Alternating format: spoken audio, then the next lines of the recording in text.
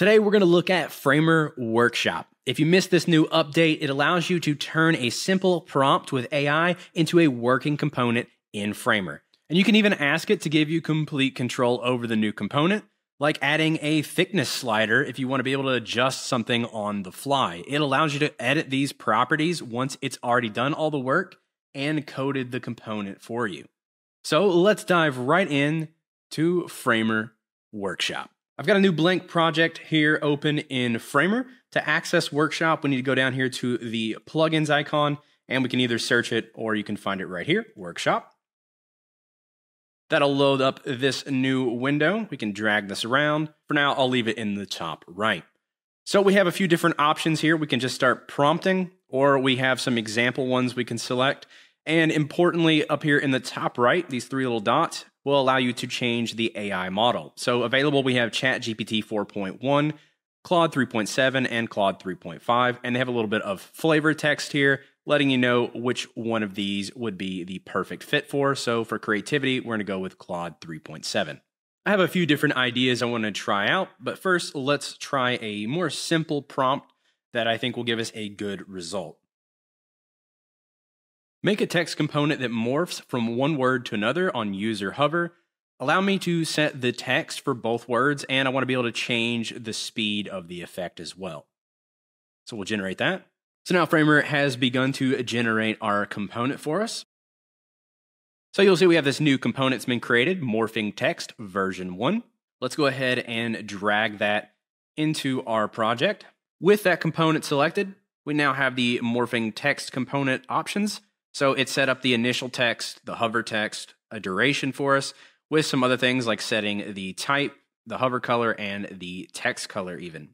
So right now it's got hello as the initial, and when we hover, it will go to world with a duration of 500 milliseconds. So let's just see how this is working. So we'll hit the preview, and on hover, it changes to world. Now, before we do anything else, let's give it a quick update. So we can just start prompting again, or we can select it and go here to Edit in Workshop, and that will bring this back up if we closed it. If you're tired of designing from scratch on all of your new projects, meet 8Point. 8Point is an ever-growing design system for Figma. 8Point has a soft 4-point grid to make sure everything aligns properly, customizable components to give you control in your designs, and variables to swap themes with ease. This isn't just a one-time release, as 8Point will be updated on a monthly basis, and once you purchase 8Point, you have free updates for life.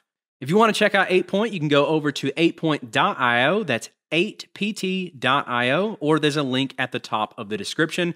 If you want to know if 8Point is right for you, you can click the preview in Figma in the top right and look through all the components and the entire file before you purchase, just to make sure. With all that said though, let's get back to the video.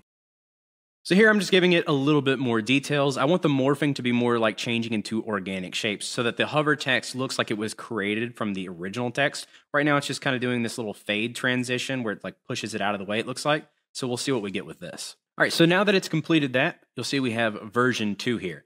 So let's say we don't like these changes, we can always just select the morphing text version 1 and it will revert back, which is really nice because as we know with prompting, sometimes you just don't get what you expect. And with the different AI models, sometimes they go a little bit off the rails. So for now, let's take a look at this.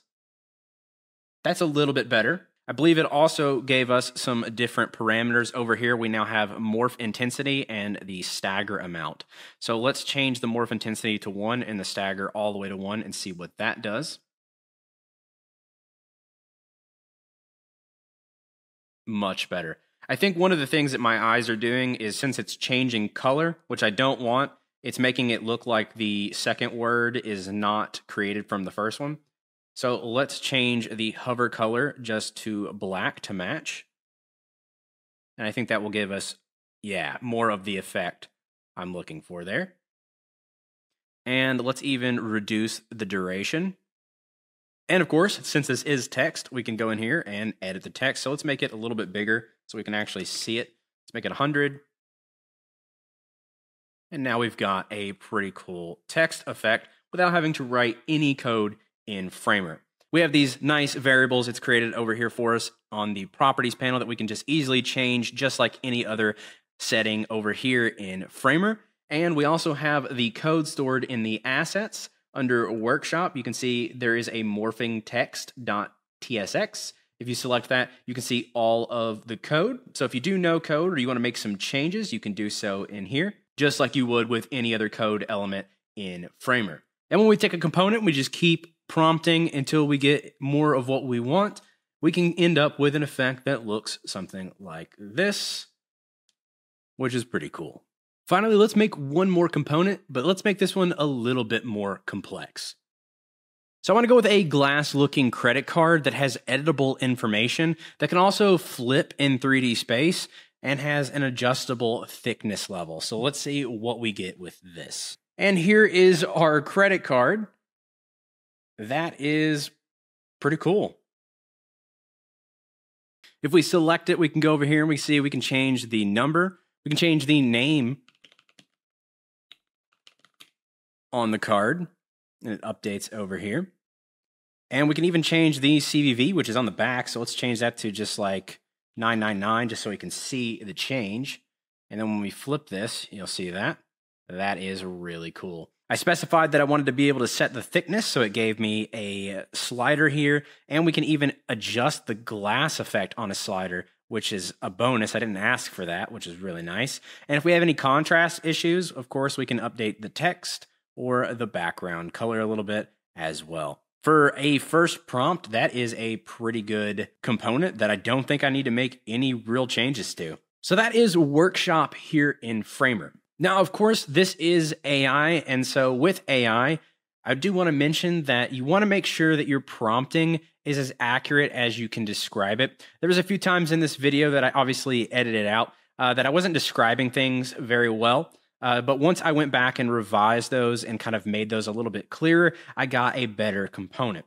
Also, I want to mention, don't be afraid to delete the component that they give you and start over and with a new fresh prompt, because having multiple versions just adds more to the code and makes this more complex. So the further you go in revisions and changes, it's going to be a little bit harder to get exactly what you want from the changes. So sometimes just starting over from scratch is the way to do this, and just try to keep it as simple and as clean as you can. And if you can, ask it to give you these nice little parameters over here on the sides to customize as much as possible. That way, you don't have to keep saying, hey, change this by 2 pixels. You can just go over here and drag the slider. Let me know your thoughts on Workshop down in the comments below, and what do you think you're gonna make with this first in Framer? But I think that's about it. So I hope you guys enjoyed the video. If you did, make sure you give it a like, subscribe for more videos just like this, and as always, have a great day, and I'll see you in the next one.